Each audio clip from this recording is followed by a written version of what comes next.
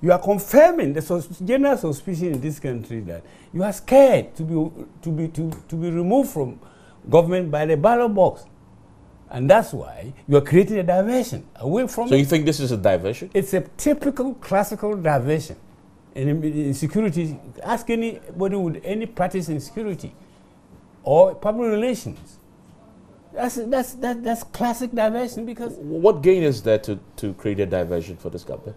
Because you go and ask the family members of the children who were killed. In Takoradi girls, we call them in popular language. And ask them how they feel about this regime.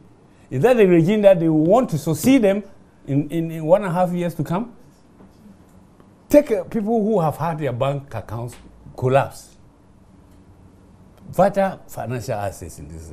The general incompetence of this regime. But I'm not saying that you justify anybody picking up an app to overthrow them. Let's make that a fundamental distinction. Why would they invest 15 months just to create a diversion? Why would they want to come to us to say that there are some people plotting the coup when in fact in their charge sheet there's no mention of a coup in it?